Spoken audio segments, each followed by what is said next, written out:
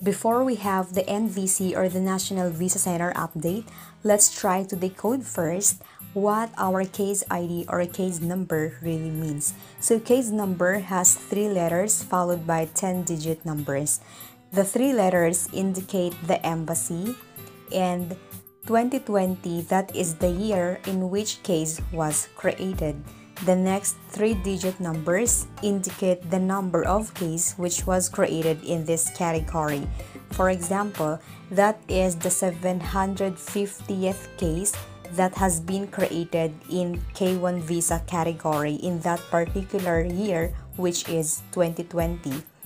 And 030, the last 3 numbers indicate the number of case which was created at embassy. So that is the 30th case in that particular embassy. Now let's have the NVC update. So once USCIS approves your I-797 or once USCIS approves your petition, they will send your case to the National Visa Center for processing.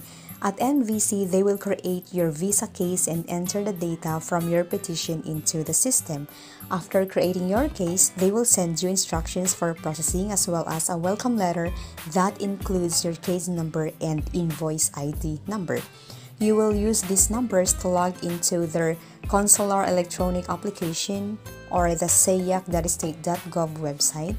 So you have to keep that welcome letter in a safe place because you will need those information to log into SAYAC throughout the entire visa process. Let's have the current case file creation time. As of March 21, they are working on cases that were received from the USCIS on March 7, 2022. When it comes to the current case review time, as of March 21, 2022, they are reviewing documents submitted to them on December 21, 2021. And when it comes to the current public inquiry form response time, as of March 21, 2022, they are responding to inquiries received on February 1, 2022.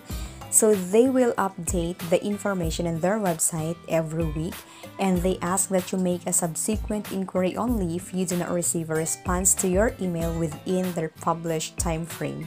Duplicate inquiries slow their ability to respond to you in a timely manner.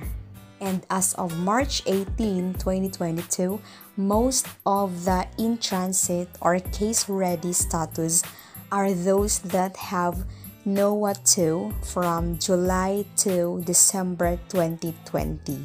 So let's hope na sana magtuloy-tuloy na yung pag-send out nila ng mga documents kasi hindi pa lahat ng from year 2020 na approval ay na-send na yung kanilang mga documents sa Manila Embassy. Meron pa rin yung mga hindi pa rin in transit or case ready yung kanilang status.